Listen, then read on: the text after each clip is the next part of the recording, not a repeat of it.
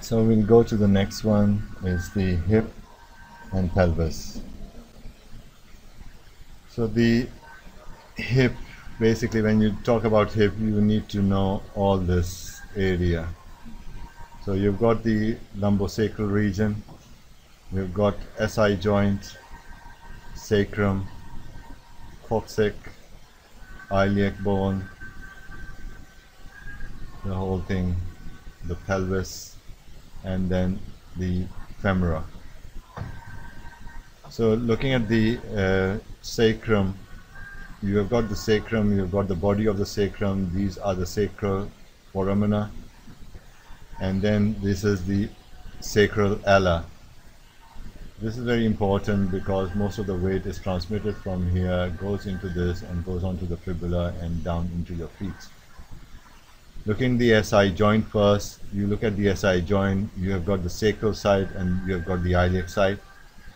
The pathologies are different for involvement of the sacrum and involvement of the SI joint, the iliac side of the joint. I won't go into detail of those, but as a group it will be SI joint pathology.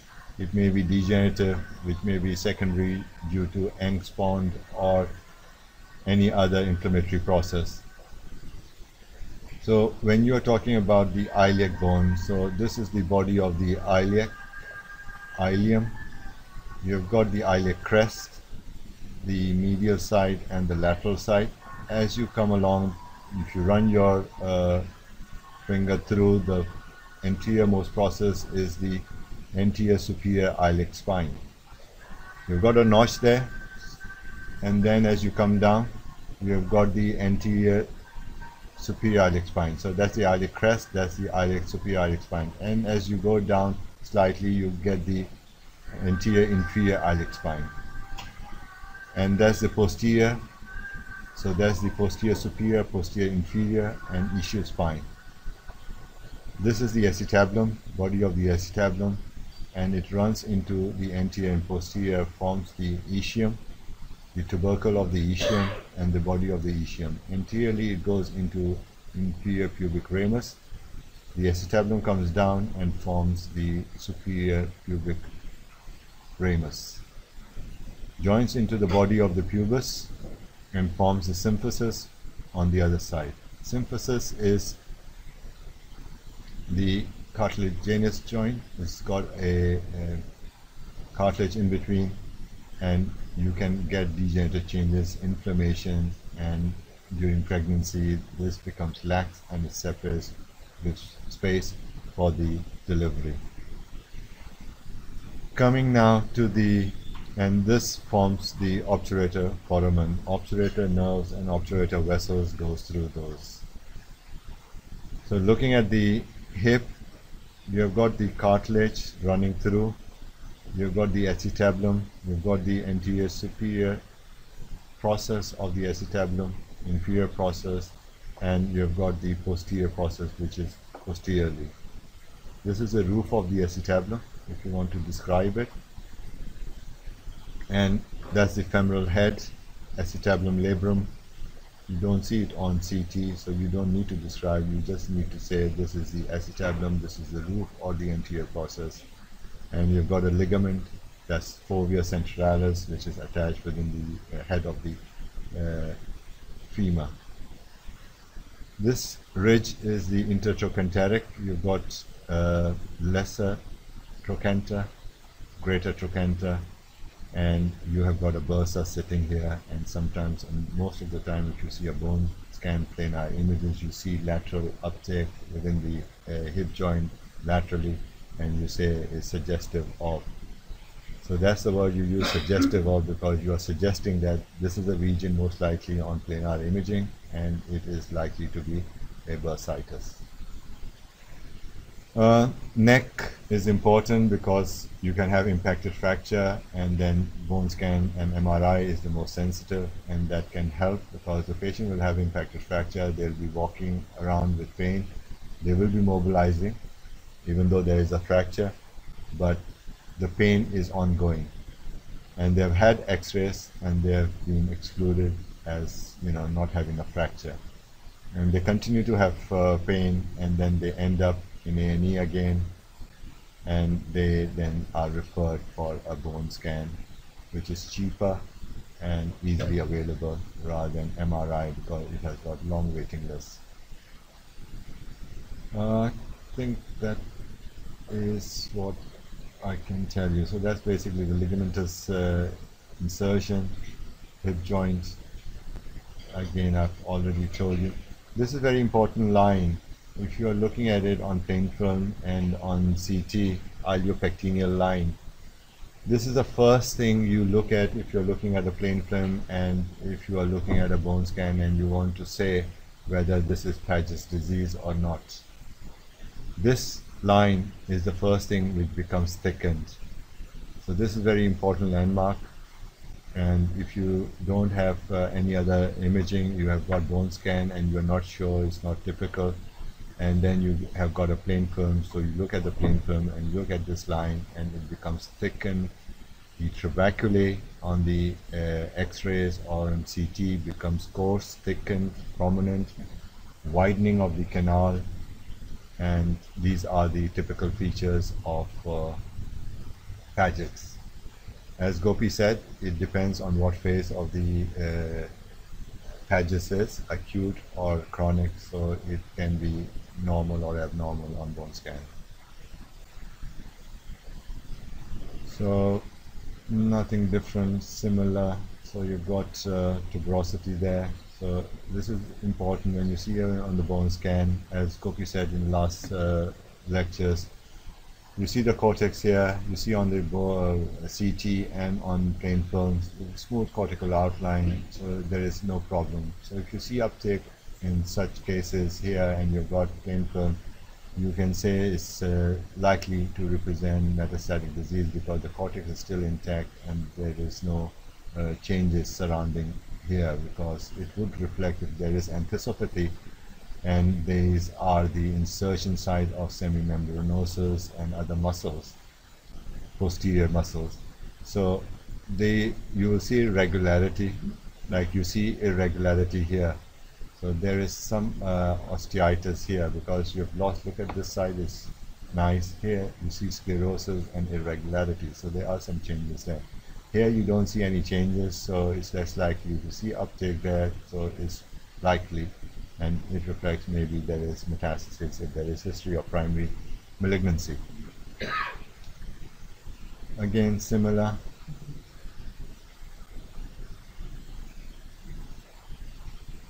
So this is ligamentum teres, so this can get disrupted and you can have dislocation. You need to know the attachments of how the synovium is attached. Capsule is inside, synovium attaches outside. So if you do a 3-phase bone scan, you see inflammation around this rather than within the joint, then you can, and at times I do put in my report the findings suggestive of synovitis. You see it more often in a knee joint post-prosthesis because they are very typical appearance. I don't know whether I've got slides. I can see if tomorrow we can go through. So you need to know the pattern of uptake. So if you see some focal uptake in the head and acetabulum, you can say it's bony. But if you see diffuse uptake and 3-phase bone scan, then you can suggest that this is synovitis, and then they can go ahead and do a ultrasound and then look at it with the ultrasound to look at the synovial thickening, vascularity, and fluid. And if needed, they can put a needle in and they can biopsy. We'll talk about knee joint later, but again, this presentation of what it is: trochanter, intertrochanteric line, lesser trochanter. You can get avulsion injuries here, because these are attachments of the muscles. And if I go back, so you have got avulsion injuries here, here, and lesser trochanter. So if you see some uptake here correspond with that, so you can say that it could reflect avulsion injuries. So these are the muscles which are attached. You've got glutea. If you're doing a spect CT or you're doing a PET, you need to know your muscles. So these are the gluteus majors, This is the same attachment. Gluteus medius sitting inside, gluteus minimus inside within the fossa. Piriformis is basically coming from the anterior side, which is butting the sacrum. So it comes along from here, goes through this fossa, and then goes and attach over the superior part of the tuberosity. So these are small, these are insignificant muscles.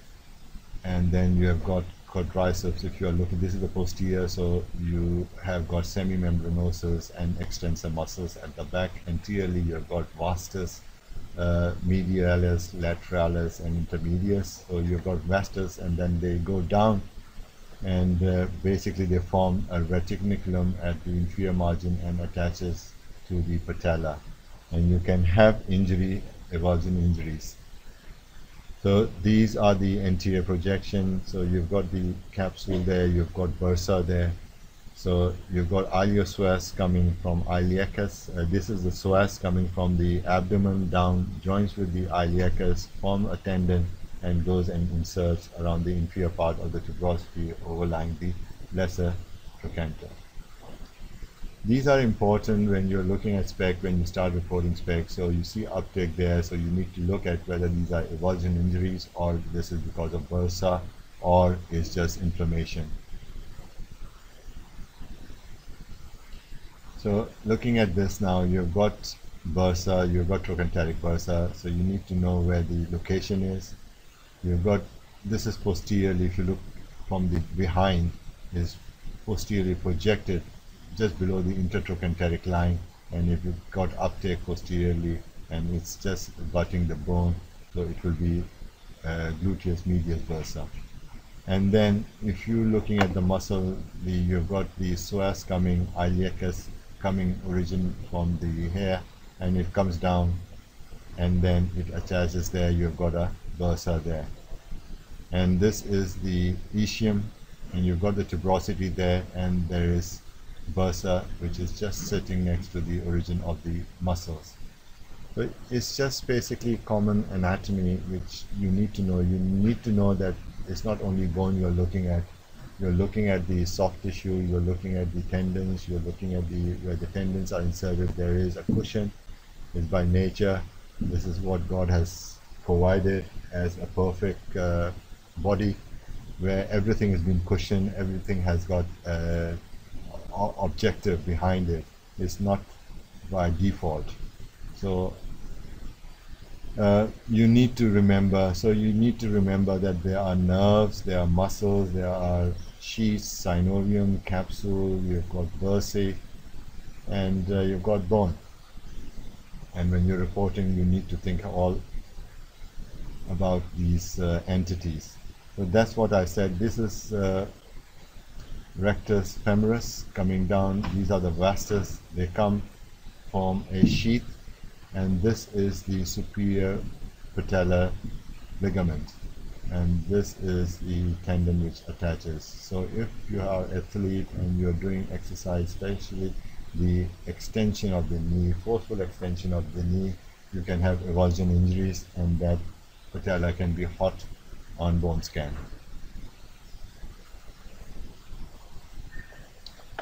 So now coming back to the pathology, if you look at this, what do you think it is?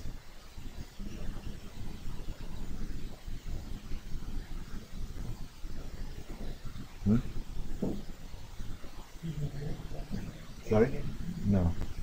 So you've got sclerotic margin, you've got loss of cartilage, you've got low density area, you've got sclerosis, and you've got some changes, osteophytosis there. Osteophytes, when they become solid, they are called osteophytosis. So this is degenerative changes involving the joint. So this is progression now.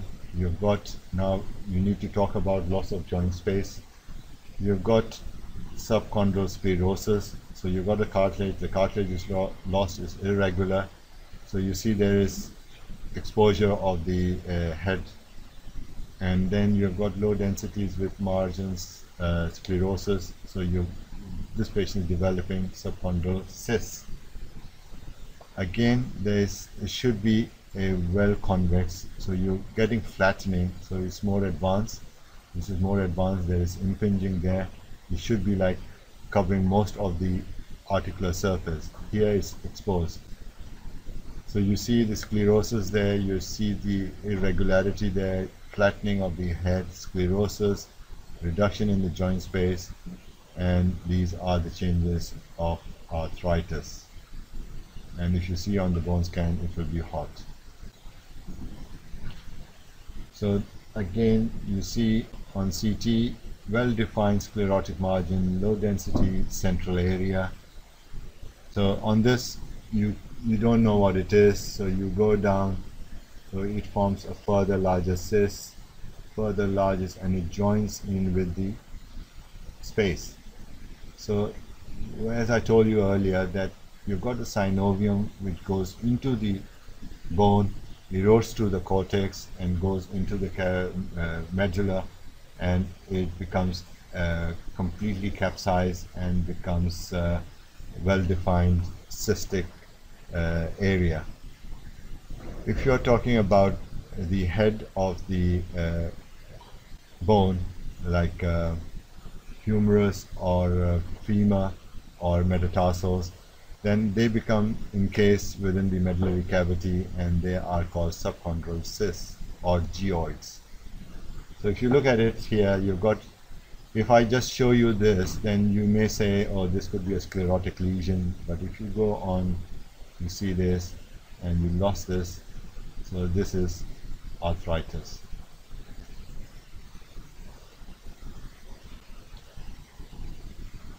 Again, it depends. Yes, so if you see, when you're looking at arthritis, it will involve both sides of the joint. Infection, two things, the arthritis and the, it starts with one side and it eventually involves both sides.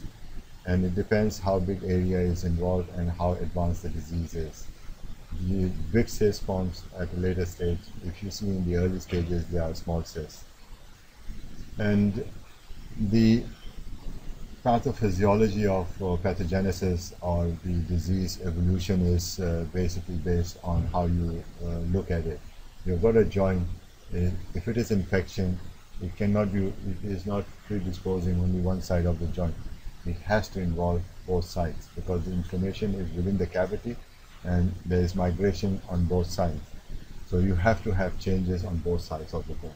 How will you differentiate between the arthritis and infection? There will be marked destruction of the bone in infection, and then very selective. You see, you have got still articular surface maintained, you've got few encroachment of the cyst here, but then the cortex still intact, there is no edema, there is fat planes are maintained. So that's the beauty of the CT. Yeah? You see the outlines of these muscles and the interface between the fats are maintained. If you see an infection, there will be fluid encroaching into the synovial cavity. Here, there will be loss of planes between these interface. What do you think this is?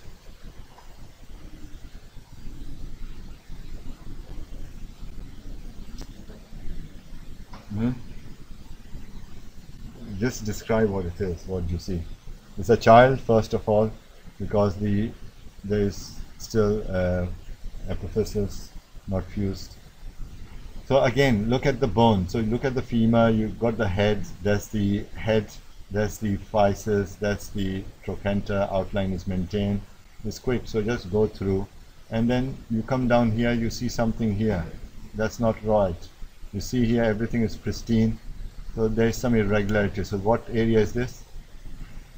Ischium. So it's ischium, and you've got this erosion. So you've got two things.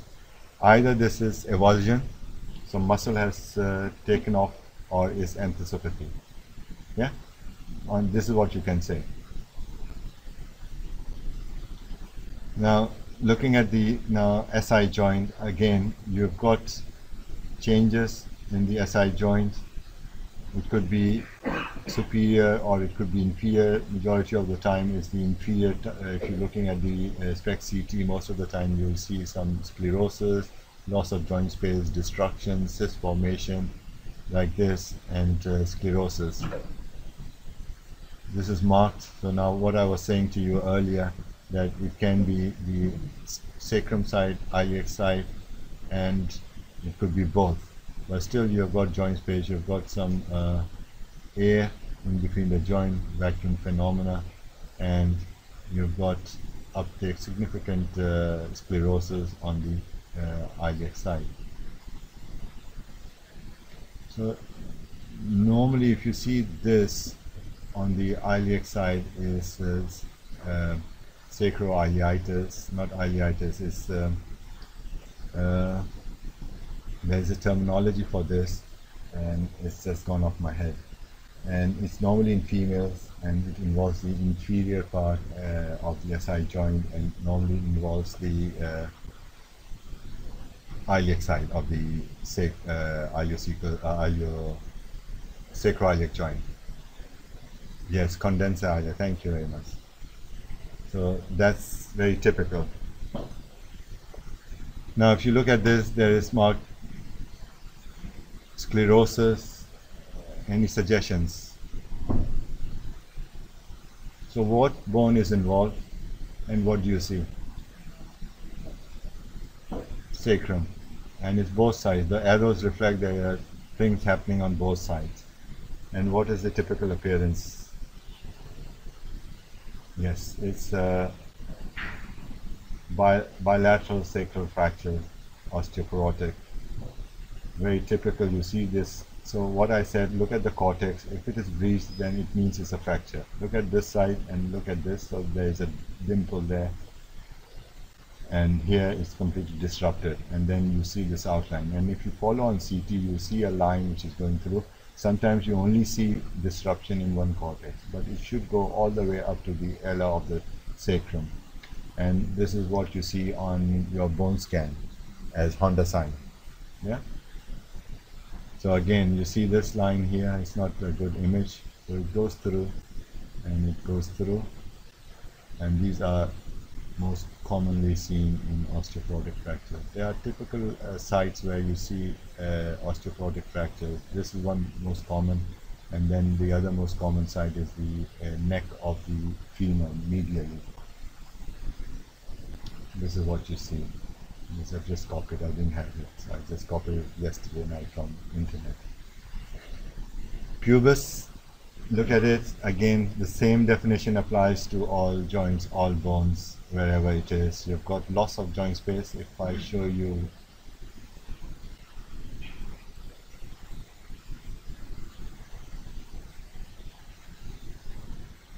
so you've got this and this, so you've got space there, but here you've lost space, and then you've got cyst formation there and you've got sclerosis. So it's only one side, and this could be osteitis pubis. So it could be inflammation, the pain is there and it's been painful and they don't know what it is. So they do the x-ray, they can't find it sometimes early, and then they do a bone scan and you can see uptake without any morphological changes on plain film or CT. This is nice picture. So basically it involves both sides, sclerosis, and is basically causing symptoms.